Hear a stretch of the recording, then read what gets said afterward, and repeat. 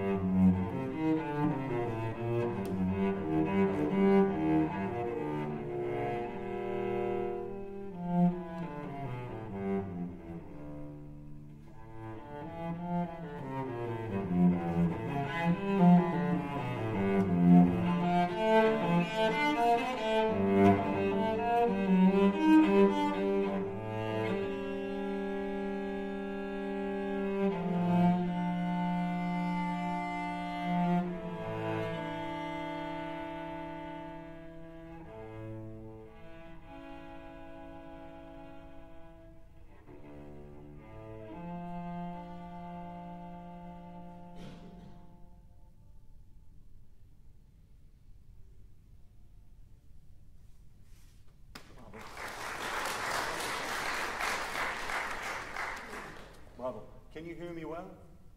Yes. It's beautiful, very musical and very personal, which is always great and important. You know, when you play Bach, especially in your stage, where you have auditions, competitions, and people judge you, not just buy a ticket to listen to you, I think there are three, before we talk about interpretation, because you know, you can't, even in this hall, I'm sure you have some, I know your mother is here and family, but even here, if you please when you play Bach, half of the people, you're lucky. And then the other half might not like it. However, there are three fundamentals that should not be negotiable. And it's your intonation, quality of sound, and sense of pulse. I think all three should be there, so don't let anybody, when you do audition, competition, or in concert, in real life, don't let anybody say, well, it's so beautiful, but maybe a better cello. It's a little nasal, or it's not in tune, or she can't keep the pulse. So first I want to start with those three elements. There's one that bothers me a little bit, and it's the quality of sound. It's the quality of sound even in this beautiful hall, and it's on your A string. So basically, I don't know if you hear it in the audience, but the higher you go, you express your emotions with kind of not good motion, which is the higher you go, you do. So you show us that it's getting more exciting by lifting your body. Imagine if you would be a singer and you do ta-da-dee-da, and you would reach the high note with your eyebrows. Ta-da-dee-da-dee-da-da-da-dee-da. No, we do the opposite. Ta-da-dee-da-dee-da-da. So stand for a second, stand up. If we would be singers, your gravitation point would be one, would be your feet on the ground, you know, if you play violin. When we play cello, we have two gravitation points that we can lean to. One of them is your sitting bones, your butt on the chair. And the other one is your feet on the ground. And you have to play between them. And you, even with heels, with high heels, you express your emotions. You do, and you lift your feet, and you stay.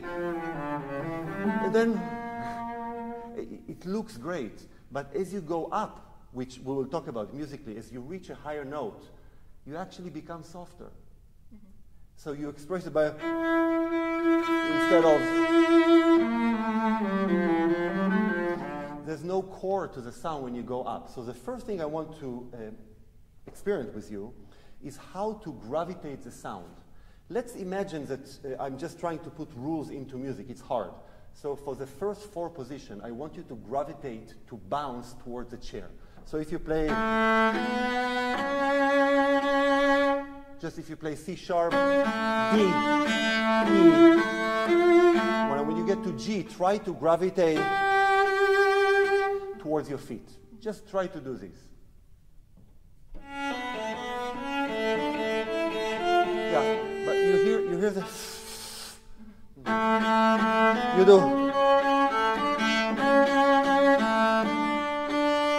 Can you do this? Look, if I play, if I put my back up and I squeeze my butt, now I melt on the chair.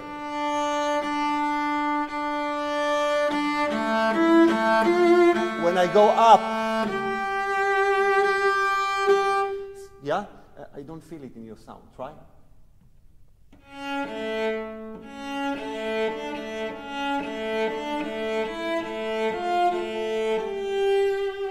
But still, I know I'm being a picky cello policeman, but on the G you do, don't lift your feet. Plant it to the ground. You're like,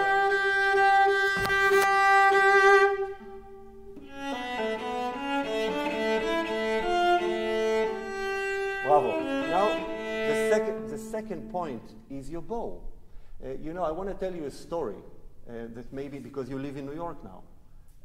So I once went many years ago to rehearse my bow at René Morel. You know, it's a great story. He's not alive anymore. And I was just sitting there waiting for my turn. And then came a violinist from Juilliard, I think, or one of those schools, and she brought her bow to René Morel. You know, he had this very thick French accent. And he looked and he said, very bad, very bad. Zuckerman and Perelman don't have rosin on one side. Look. No. you basically, and he said, they play with all the hair. Now, I'm not saying you should do it all the time. Don't get me wrong, but as a sort of home base, you're playing like this. So I hear the stick. You play with one hair and stick. So we only see, and that was maybe the best cello lesson I got in my life for the bow, It was from René Morel shouting at a violinist at Juilliard.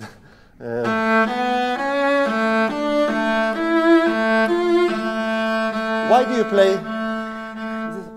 It has this foo-foo sound to it. Can you try? Now, when you move all the hair, do it with your thumb. Don't move the entire arm. No, but let's do the A string first. Yeah, it's much better. But I just want you to know, it will be weird. This is all the hair. Your mother paid for this. You're using this. Just that you know.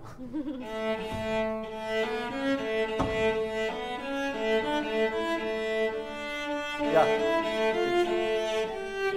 Yeah.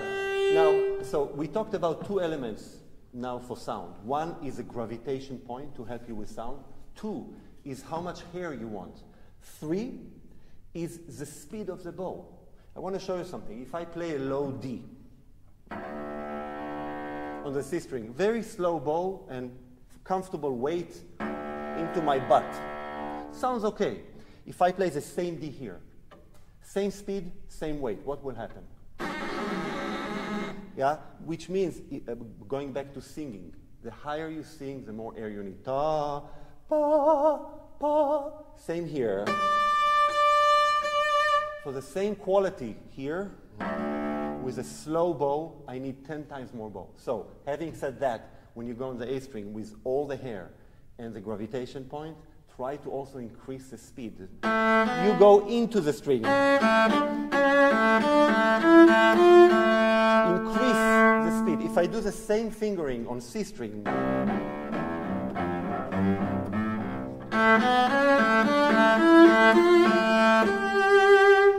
yeah, let's see if you can do it. So all three elements. Yeah.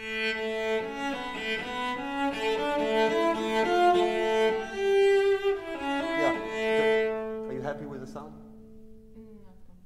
Not completely. Okay. There's a sense of pressure, of intensity in the sound. Can you have movement and weight? So if you create the sound, create it with movement and weight, not with pressure. And all the weight down to the chair.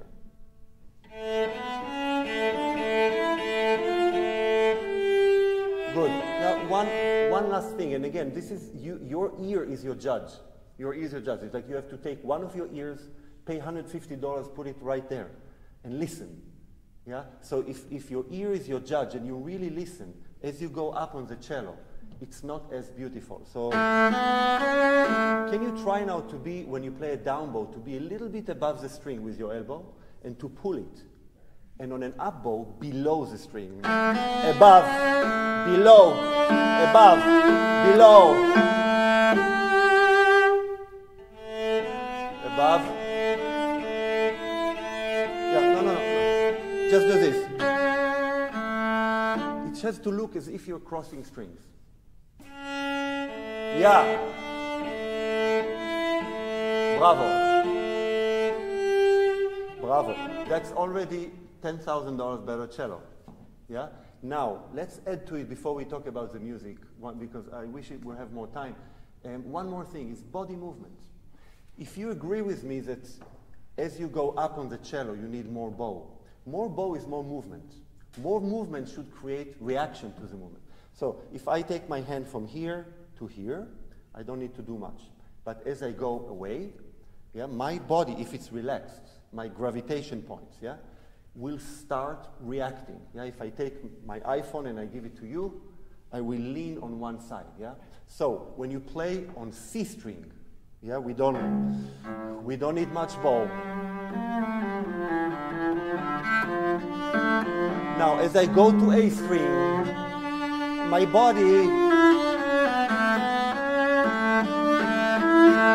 body should be involved, and you're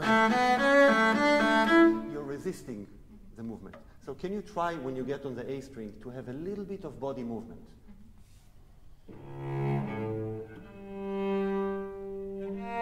No, wait. Keep your roots down.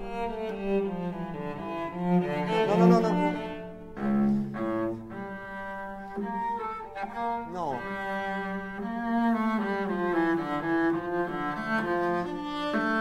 responsible for every note, for the quality. Even in pianissimo, below.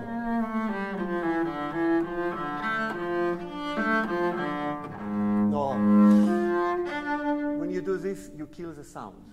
It looks good, it's a good photo, but...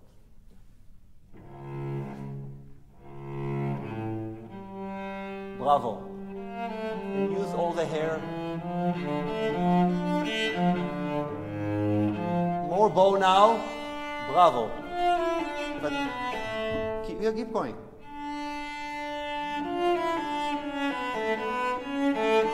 Well, stop.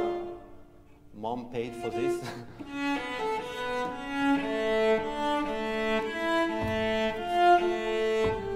Yeah, good. So that's much better. So sound production is your responsibility. It's not, okay, I'll buy a better cello. No, it's a big box. It can ring, it can react. You have to do more with it. Now let's go back to the beginning and talk a little bit about reaching high notes. Yeah, I remember once playing Schumann concerto for Boris Pergamechikov, was my teacher. And since I like to smoke cigars a little bit, and he liked it too, he had a cigar ashtray at home. And as I'm playing it, he says, Amit, can you lift my cigar ashtray? Sure. You know, cigar ashtray is really big and heavy because you don't kill the ash, you let it. So I take it and like, whoa! It's really heavy. He says, okay, now put it down. He says, that's how you should make music. That's music. It's like gravitation. When I have to lift something away from gravity, it's hard. It takes time. But when I release it back home to the ground, it's a release. So when you play Bach, even 3 notes, 1, 2, 3, release. You do it with your body. But the La is actually, not only the La, most of them are less than the first note. You do, no. Go to this note with vibrato and bow stick. Now, as I'm climbing up, I'm going away from gravity. It takes more time. This note, I'm on the top of the Alps now. I'm not jumping from a cliff. It's gradual.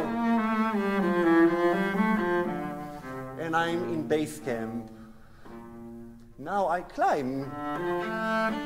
Once my other teacher, Greenhouse, told me, just simply take a pencil when you play Bach and draw the line. It will be a beautiful painting of hills.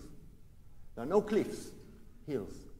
So and when you climb a hill, it's hard to get up, easier to get down. Let's see if you can do it more, because you expressed it physically, but not necessarily cellistically.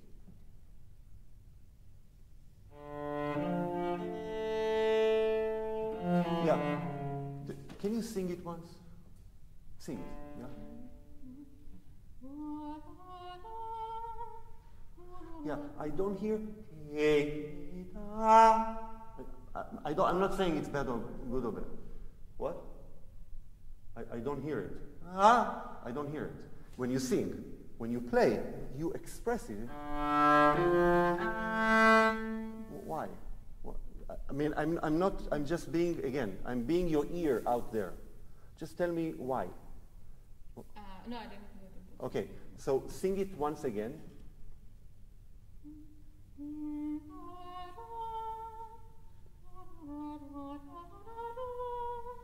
Okay, now let's do it with a cello.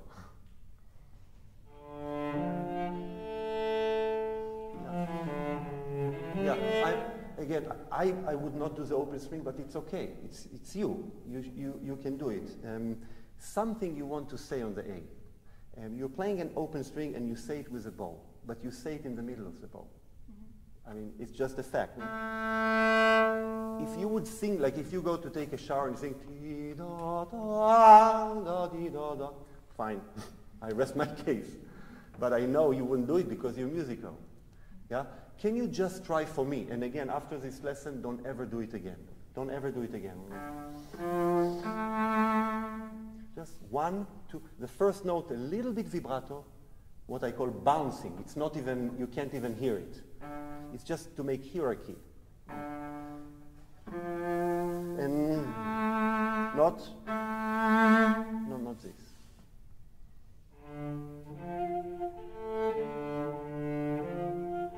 Yeah. Okay, and again, just try, don't do it when you play a concert, but for me, can you show me the hierarchy of the first three notes with tiny bit of vibrato, a little bit more, and then land on it as an arrival? No, not this, God forbid, no, but just to address the fact that this is the important note. Yeah, you still do, I'm sorry, you do, no, T. Can you do this, look? Now, you know how you jump on a trampoline? You jump and bounce. Do the same. Jump, jump,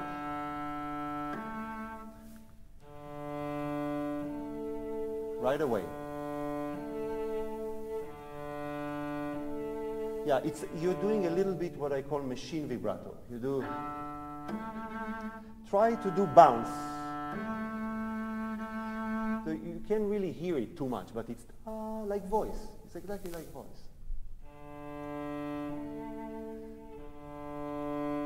Bravo. Now that should be the top. Let's see what happens before.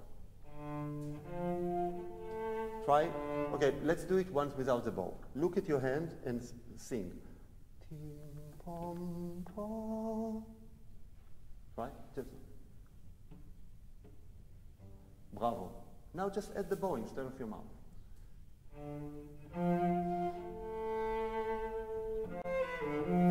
That's okay, it's okay. Forget about the wolf. Keep going.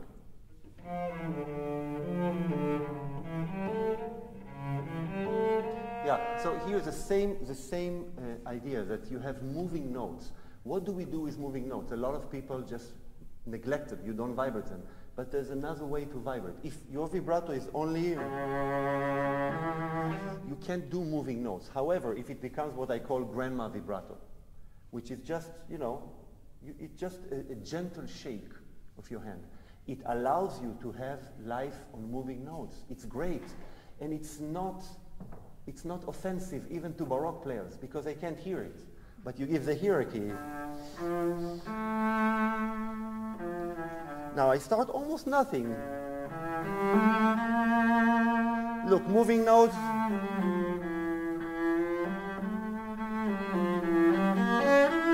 Maybe the only note I will do a touch of machine vibrato will be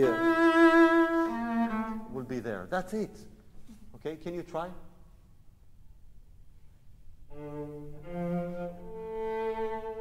Less. Yeah. Look, you do this. Beautiful. Sing it once.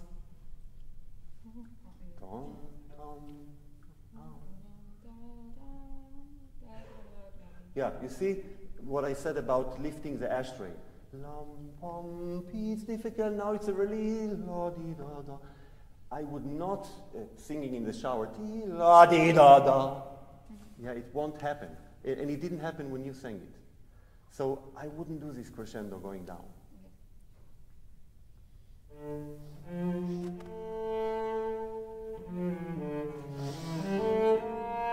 Bravo. Now can you support it? No? That's it. Bravo. No. Sorry. But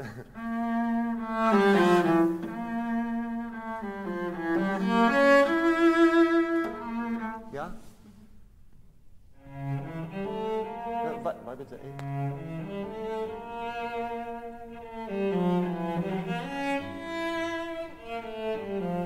Okay, good.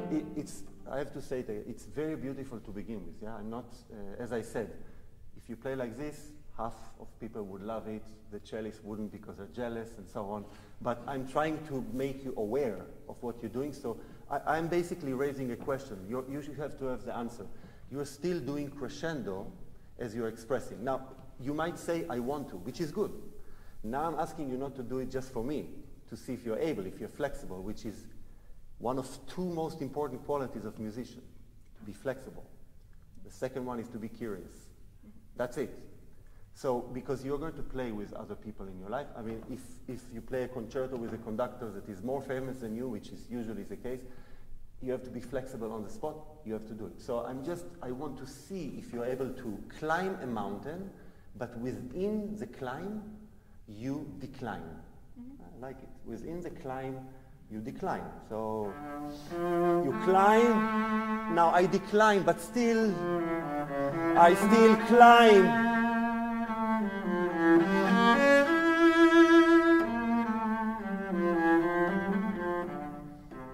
Decline.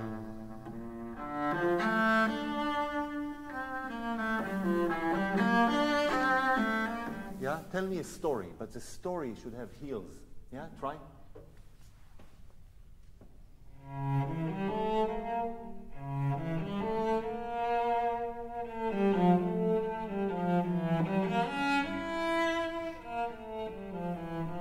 Go down to the A. Now start a new sentence. Bravo. Now maybe as the last point, can we add your natural breathing to the music? And it's not just to inhale, it's to exhale air. You do this. See you at the end.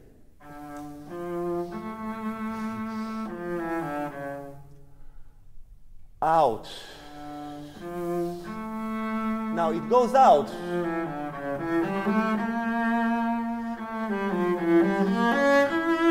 Just keep your mouth a little open and let the air flow.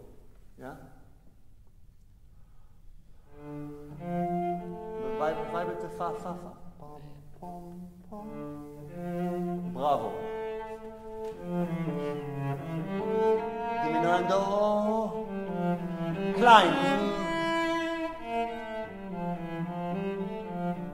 Now inhale, inhale.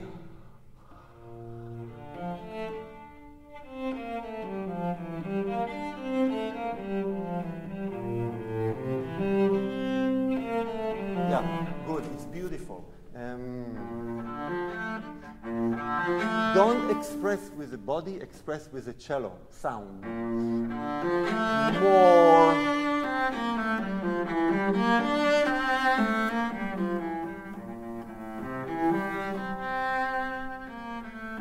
Yeah, so you go up by showing us the importance of the note, but not by making it sound important. Try from the B flat.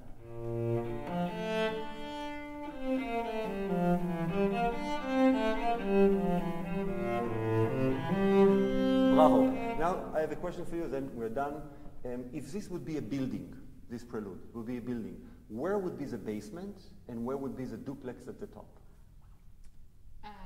The basement, I mean, how I looked at it was the base, not of the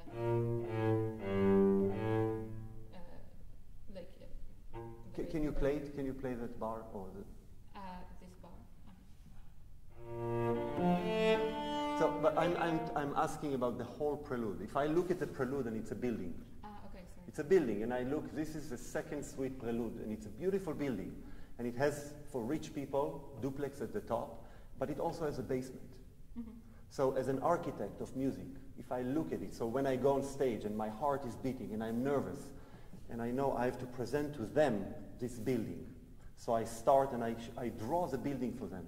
Where would be the lowest, absolutely lowest point? Where would be the absolutely loudest point? The lowest point I would say would be the beginning. And the highest point would be Yeah, okay, with this I agree. Now my next question is why? I mean, I just want, and again, we can argue about it, but why is the beginning the softest and why is this the loudest? For you? Because I feel this is how it's built. I mean, if I'm thinking about phrases and about I'll share with you one more experience I had about, because I feel once, when I was young, Isaac Stern used to come a lot to Israel. So one of the time I played for him, and he asked me, Amit, why do you do this? And I said, because I feel, blah, blah, blah. He said, if you tell me again that you feel something, I kick you out of here. I need a reason. I know that you feel. That's why I like you. That's why you play for me. I know that you feel. Why is this the softest? So you can tell me it's harmony. You can tell me this. You can tell whatever. But again, if this is for you, for life, if you feel that this is the softest, maybe you need a better answer. I can share with you what my teachers share with me. In particular, Greenhouse. He told me, Amit, just make it simple. The lowest note, the softest. The highest point note, the loudest. Sometimes you contradict it, but he said, you know, he was 81 back then. He says, with my life experience, it always works. So, I mean, that doesn't mean a lot, but if I just look at it, that would be for me. So if I start D minor, I go on a walk, then I go to major, happy, still go on the walk, and then I get here. And I'm reaching the highest note soon. More. I'm thinking of Greenhouse now. That's the one. Yeah? Just play safe. Now, sometimes you can contradict. You can say, well, maybe the harmony, but in general, it works. So I want you, before we finish, to play the bar before the C sharp. And I want you, like an architect, to build it. Go into pianissimo and build into fortissimo. Let's see if you can build the basement and the duplex in one phrase. And then, thank you.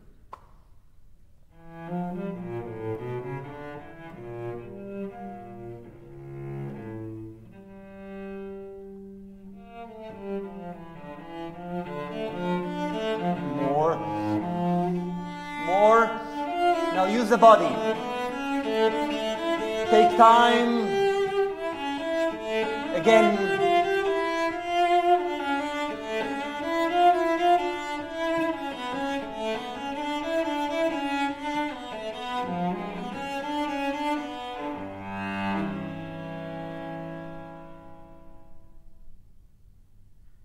Good. Bravo. Thank you.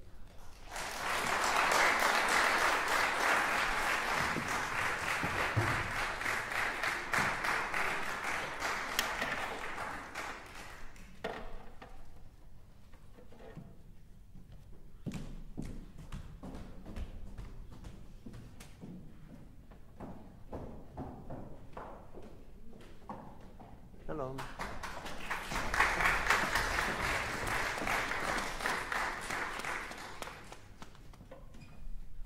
Anna, what are we going to hear now? Shostakovich Sonata, first movement.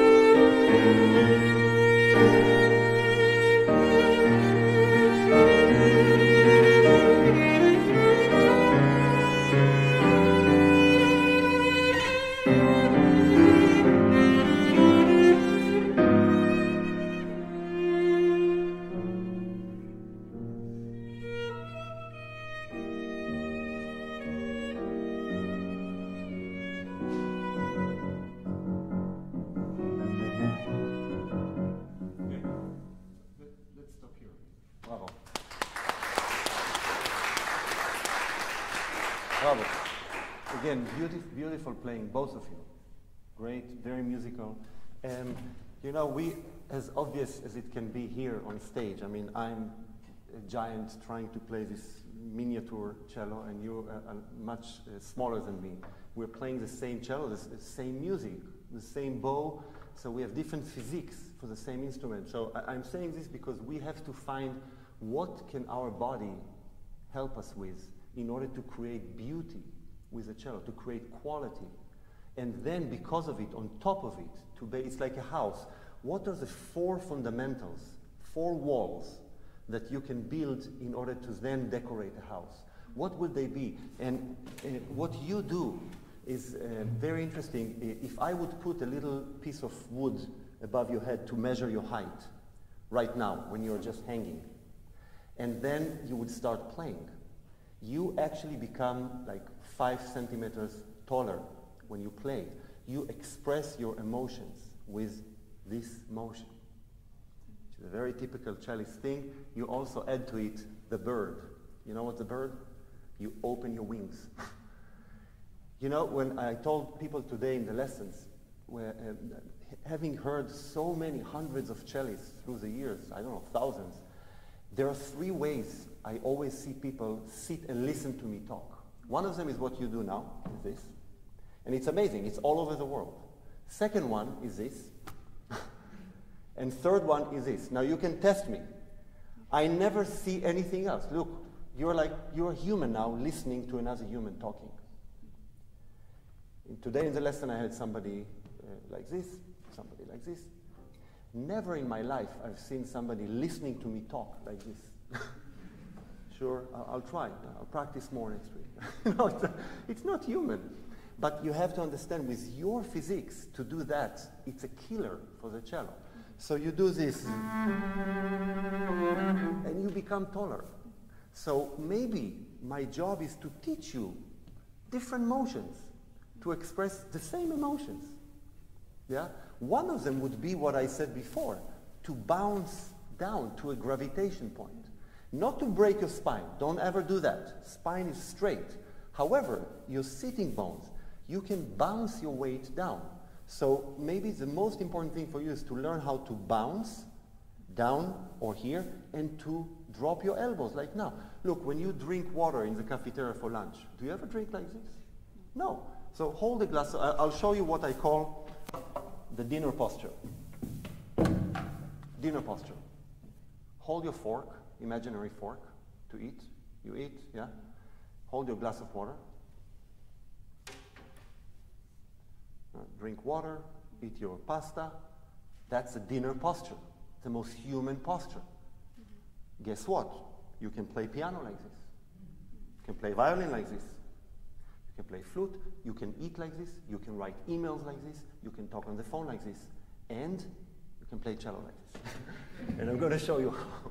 So if you want to put, by the way, the dinner posture, maybe I've said this before here on a masterclass, it's something I learned not from a cellist. I learned it from Daniel Barenboim's autobiography. There's a whole chapter he speaks about when he started playing the piano in Argentina, and his father was his teacher. He said, my father told me to sit in front of the piano, to put my hands on the piano as if I'm eating dinner, and to play. And at the end of the chapter. That was his only piano technique lesson. And while I'm reading it, I said, wait. Let's backtrack a little bit. What did you just say? Put your hands on the piano as if you're eating dinner and play. So I started thinking, okay, that's piano, but dinner. We eat, he's a genius, I'm not, but we still eat the same way. So, you know, I tried to figure out how do I eat, and I figure out it's the frog and fourth position. That's the ultimate position. Put your finger on B flat. You know this piece? It's like dinner eating. So put your bow in the frog, hang on it, and second finger on B flat. Yeah, now bounce your lower back to the chair. Yeah, no, don't break your spine. Straight, but your sitting bone muscles are just bouncing. Yes, look, listen to my sound. If I stretch, I don't vibrate now. Now I bounce. It's like finger. That's the difference. So if I produce sound well with my body, then I can start decorating. This is not sound production. It's decoration, creation, decoration. In order to create, I need weight and speed. I do not need pressure. So I need weight. You need to find your weight by bouncing, and then speed. And then you decorate the creation. So try to play a B flat.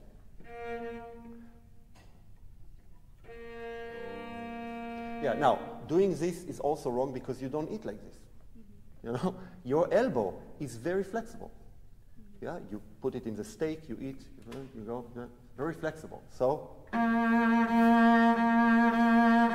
think of the elbow as the lungs of the cello.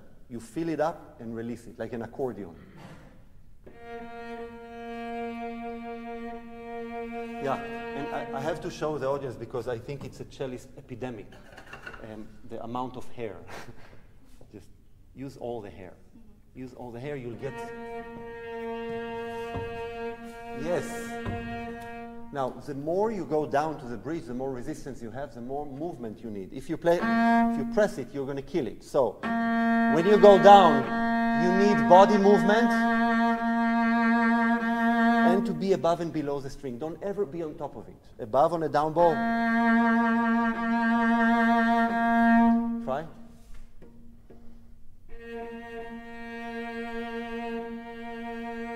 Bravo. Now, when you express like you do, can you do it with this motion?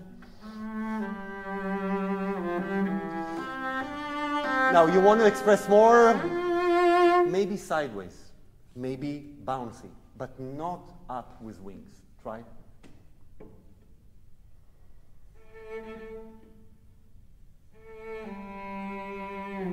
Yeah, but no. Roots on the ground, yes. So the movement is here. Imagine that you are a tree. Those are the roots. It's planted to the ground. They're non-negotiable.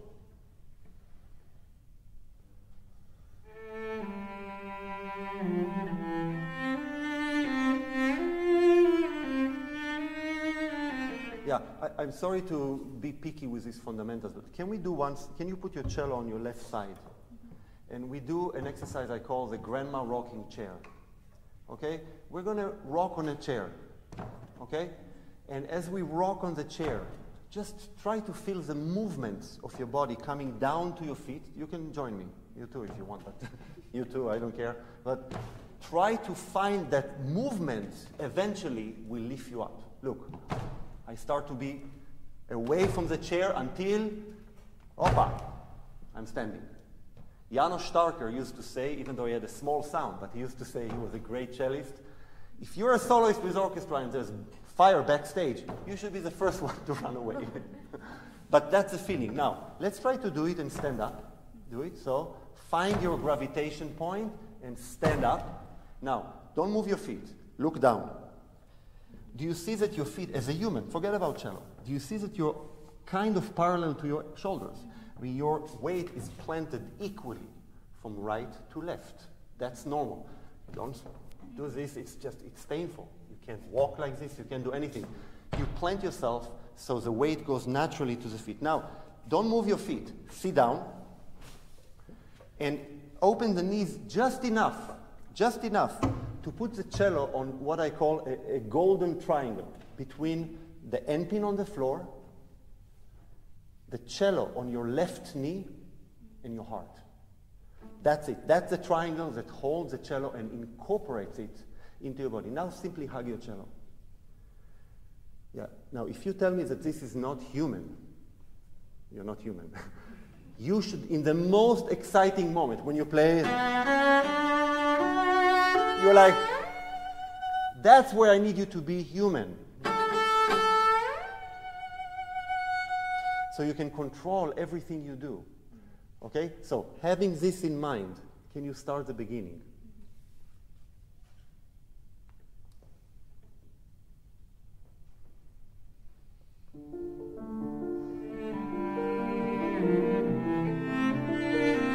Yeah, can you stop? Stand up, stand up. You become Charlie Chaplin. What took you 2 notes? Charlie Chaplin. Can you, again, you don't have to take it or leave it. It's your thing. But if you take voice lessons, if you look at Pavarotti, you look at Domingo, you look at those people, when they sing, they don't do this stuff. It's not in your feet. Yeah, it's not in your feet, okay? Think about it now when you play, not just about the phrase.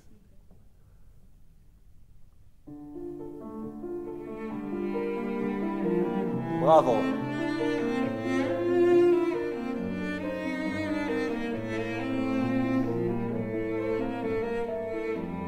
Breathe. Yeah, good. Better, no? Much better. Now, when you start this piece, I'm jumping between subjects here, but let's imagine that we worked on it and now you are free to make sound. Now you're telling me a story. Can you tell me what do you think about when you start this piece? I'm just throwing it to the air, like what year are we in now? 1924, 25. You have to Google it again. Like, let's say it like this. Imagine, and I'm not trying really to embarrass you, I'm trying to make you aware and curious.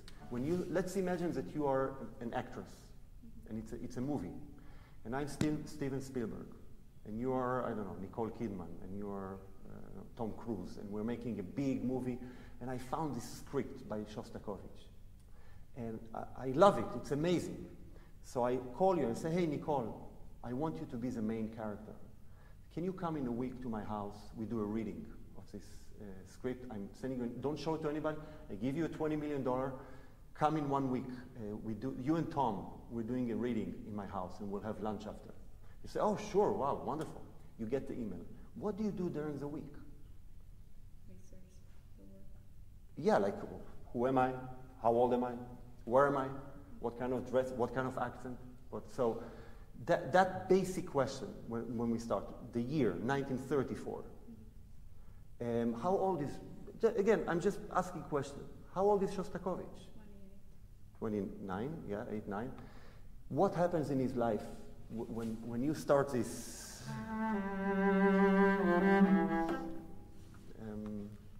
know it's at the time that there were specific rules for Russian composers, and he had to stand by these rules, and he wanted to create something that would kind of stand by the rules, but would also go over them. Great.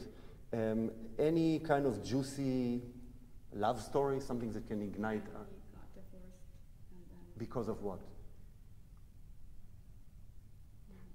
You know, he wrote this opera, Lady Macbeth, and it's the same time, and this is opus, which opus is this piece? 40, yeah. So do you know what's opus 39? Opus 41? Just, anyway, this, around Lady Macbeth, I mean, he had an affair with a person from the production. And, I mean, literally, it happens around that time. He's going home after the summer, after the production. He's going home to tell his now wife that he's divorcing her. And sort of, I'm making it dramatic, but sort of what is happening is he's excited. So this is like sort of like a train or moving. Yeah, he's going home and he's excited. Yeah, he's going to say, you know, I'm in love with this girl. But you know what he finds out? That she's married. She's pregnant, his wife. So he couldn't do what his heart wanted him to do. And I think it's very important to know this when you play it. So what I want to do now is I want to see that if in the beginning you can be aware more of the pulse of the piece, of the movement, and then we're going to jump to the second theme and discuss it and see how this can be related to the story. And can you start and repeat it a little bit? So you come in whenever you feel you can join the train. Don't count.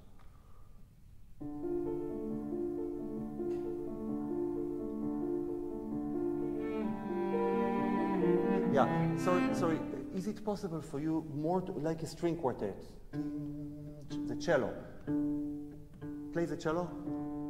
Yeah, no, you know, if I would be the cello, I would be fired, yeah? It's a, you go to the next note, and then the viola. Da-dee-dum, da-dee-dum, da-dee-dum, da-dee. Yeah. do you realize, as the first violinist, yeah, you have the viola, you have the cello, do you realize that you're playing eighth notes with the viola? Yeah, you're doing this. Leave me alone to do what I want. Yeah, but try once to really play as a quartet. I mean, play the eighth note with the viola. La di do di di. Just flow with it.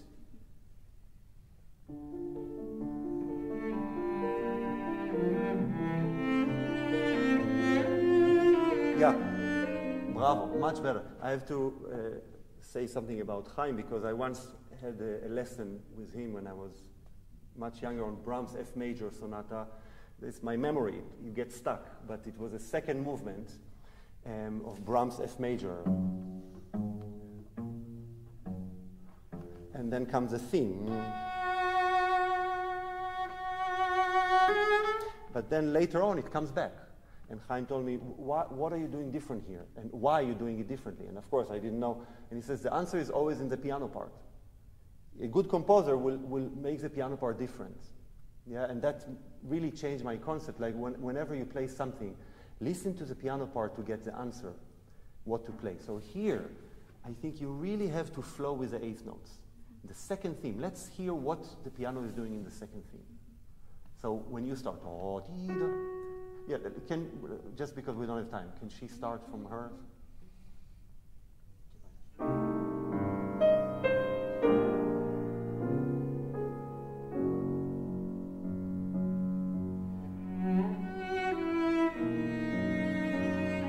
Yeah, so tell me where is the composer telling you not to take time and where he allows you a little bit to take time? On the seashore, not to take time. Yeah, so can you a little bit, the octave, vocalize it, but then, can you vocalize it when you can and then follow the orders more?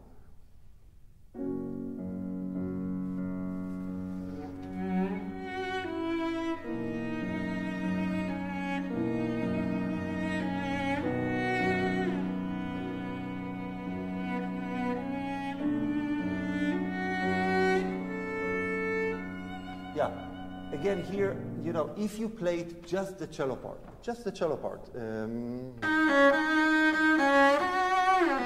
you go to the high note, and then it's like falsetto, yeah? However, listen to the piano part, to the harmony. The harmony tells, Shostakovich is telling you what to do. Difference. Listen to the D now, what she has. It's all a result of the D. La, da, di. So can you be aware of it more? So it's like he's telling you what to do. He really tells you what to do. Okay, try.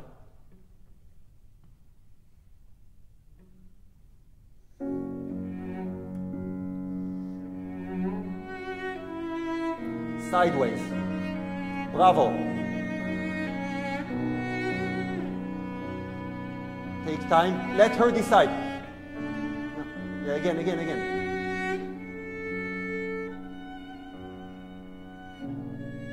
Bravo. Now I have a question for you, and maybe you have a good answer. Why in the middle of beauty, in the middle of the most beautiful line, la di di da ah, why are you playing harmonic? Ah, oh, no. Is it because it's comfortable?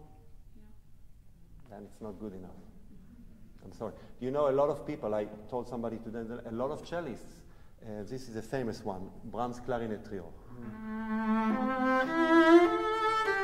You know how many famous cellists play? I can't stand it. I mean, why? Or Archduke Trio.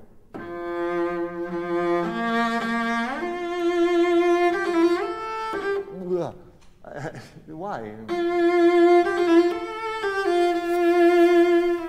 Same here. I mean, I don't.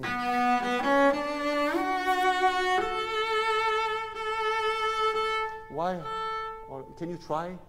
Maybe I know it's a different fingering, but this note has hierarchy in the phrase. from the beginning? Yeah, la, da, di, si, do, re, and be sensitive to the re.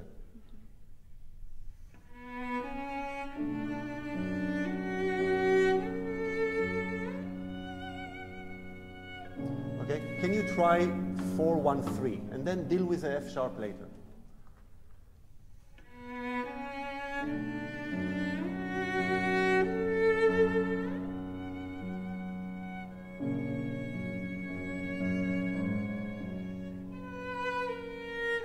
Yeah, what do you think?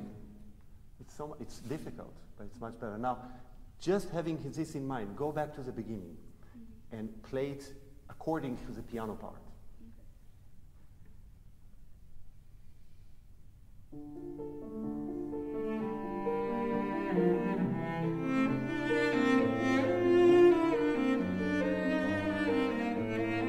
Eighth notes together.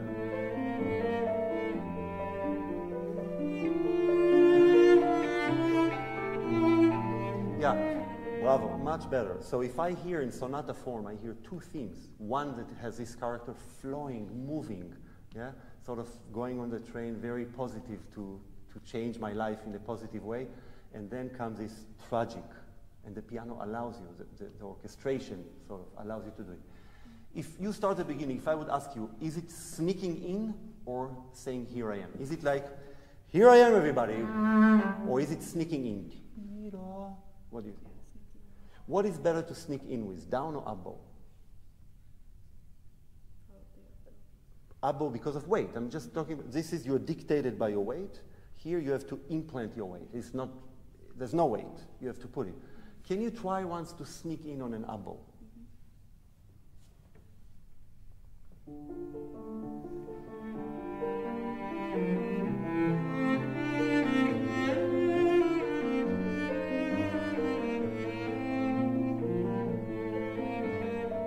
Okay, what do you think? It's much better. Now, I wish we have more time, but one last point. One last point, sorry. Do you know what's appoggiatura? Yeah, so you have tension and release. In music, we have so many of those. Tiram, tir. I mean, if Schumann and Brahms, we call it Clara, Clara, yeah? Here, there's no Clara, yeah? But it's the same idea. And all your Claras become Clara, Clara, di da. All of them. Like, not one. You do. No. Clara, Clara, Clara. Yeah? You always go to the weak beat and you emphasize it. Why? It's easier cellistically. Can you try once to really follow the gesture of ti dam da di da da di da da di da di da da di da di da da da di da da da di da di ti da, not more vibrato, less vibrato, more bow, less bow.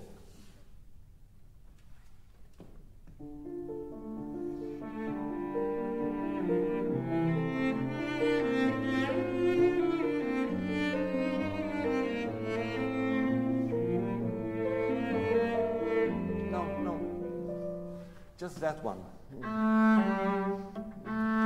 Please. Yeah, so more.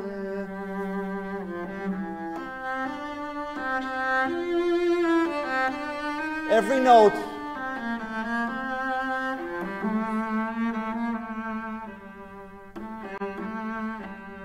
Here.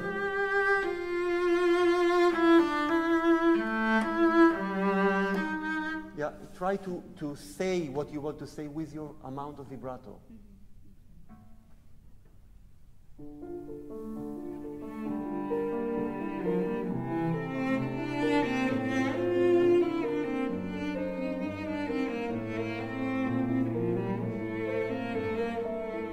Bravo. No, no. It's, please. Usually important notes are on weaker fingers, are higher. I'm sorry, pinky is weaker. I don't care. T, start from the G. T, do.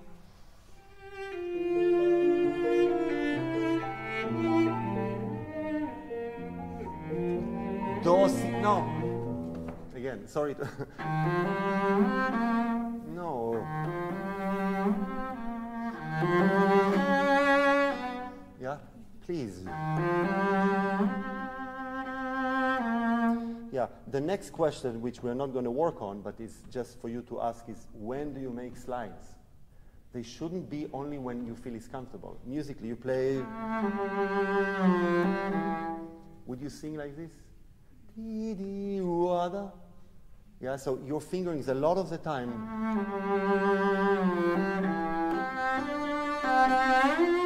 Yeah, a lot of the time you slide just because it's there.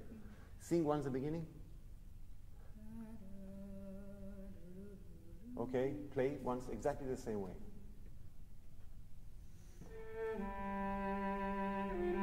Yeah, this, now comes the finger in.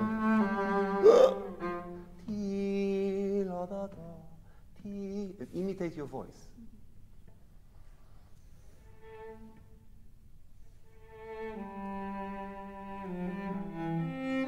Are you happy?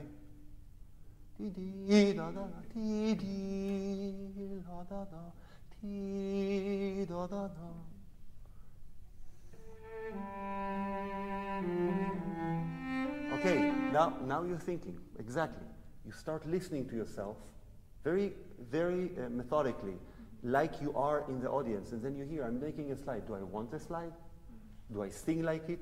Does it make sense? If it does, okay. But if it doesn't, you start figuring out what to do to avoid it, because this is your voice. It's your voice. And as Greenhouse told me all the time, you will be judged by your voice. Not how fast you play, how loud you play. There's always somebody that plays louder and faster. But it's your voice that defines you. So if you really listen to your voice, understand it, and imitate it, you have a chance, more chance to be yourself. That's it. Okay, thank you.